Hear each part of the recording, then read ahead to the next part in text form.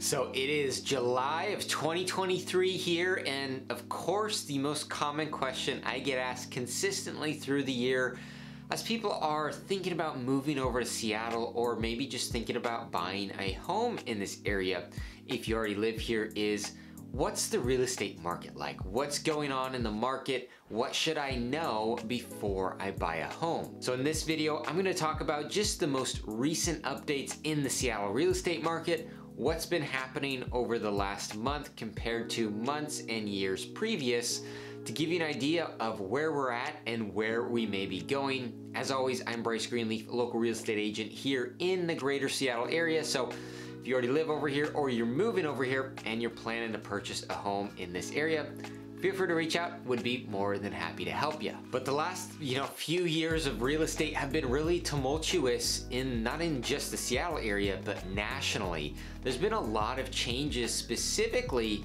in the last year as interest rates started to go up and the market actually started to slow down a little bit from what we had previously seen for those 2 years when everything was just going bananas. Now we can see here mortgage rates here. This is a good resource for you to use to kind of track rates a little bit. Of course, your rate is not going to be the exact rate that you see here. Things change based on your loan program, your down payment, your credit score, all sorts of things depend on what actual interest rate you get. But monitoring this gives you a good idea of the trend that rates are moving. And you can see here that rates are up over 7% again. So they have been going up a little bit as of late. Now you may think, hey, because rates are going up, that means homes the prices of homes are going down and I can get something for cheaper than I may have been able to before. Unfortunately, that is not the case, and there are a number of reasons why the market is still, I want to say, quote unquote hot.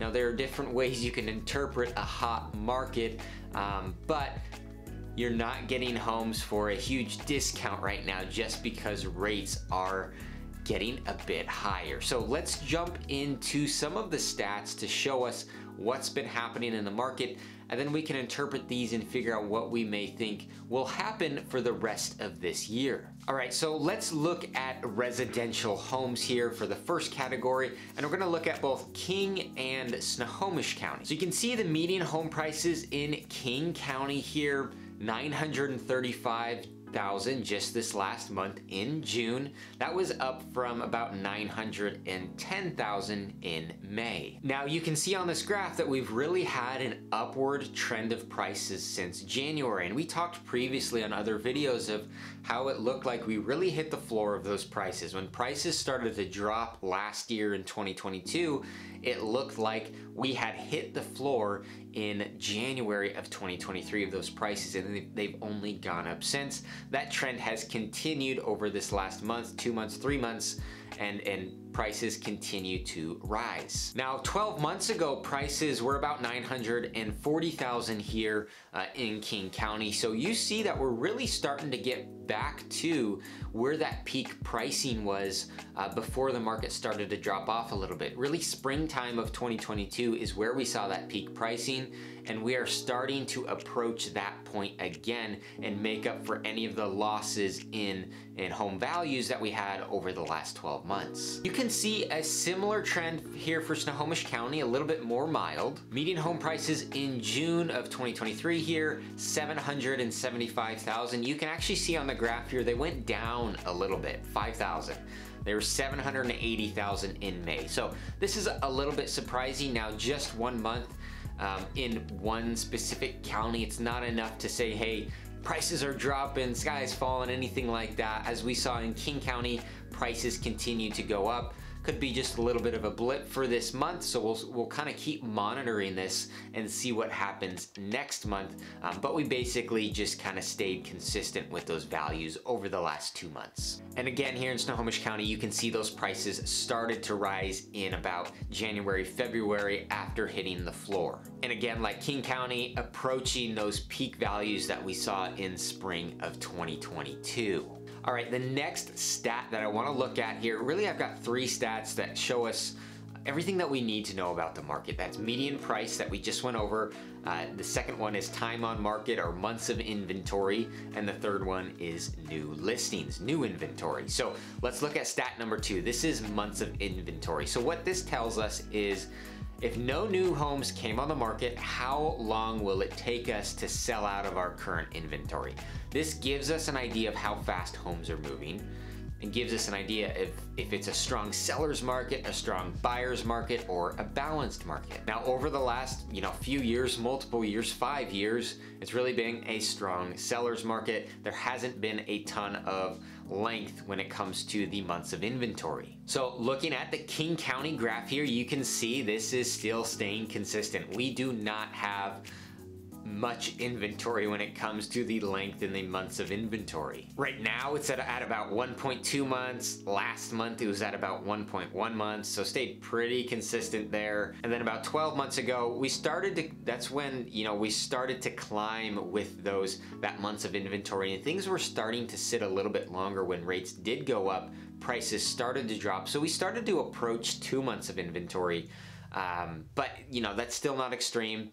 That was still a good solid market for sellers to be able to sell their home in, historically speaking. But as we're going here and approaching the 1 month mark again, that just shows that homes, despite interest rates, they are not sitting on the market. Very, very similar trend here for Snohomish County. 1.1 months of inventory currently, up from 0.9 last month, and then up from 1.9 really when it started to hit that top end last year. All right, so let's look at the number of new listings. This gives us an idea of the trend of inventory and can explain some of what's going on in the market. So this is one that's really important to look at. So you can see King County here last month for residential homes, there was about 2,500 new listings that hit the market, which was about 150 more than last month in May of 2023. So that's a good sign that we're seeing a bit more inventory come on the market, and that's typical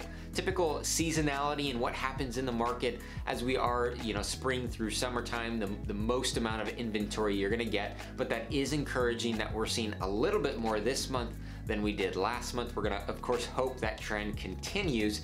We shall see. Now, 12 months ago at this time, it was over 3,000 new listings. About 3,100 new listings hit the market in June, May of 2022. So we are still not where our inventory should be. And even then, even last year, June and May, when we were at about 3,100, that was still low inventory. We were still having inventory issues then. Now the rates were a bit lower, but that was still an issue. So our inventory, even though we're seeing 2,500 new listings here in King County this month, that is still really, really low. And that's part of our big issue of why the days on market are not going up and why homes still are not sitting on the market despite of rates, is because we do not have enough inventory. Similar trend here for Snohomish County. You can see we had about 1,000 new listings hit the market this past month, June of 2023, and you can see on the graph here it went up from the previous month just a little bit as well. So that's a good trend to see. Trend line going up is what we want for those new listings.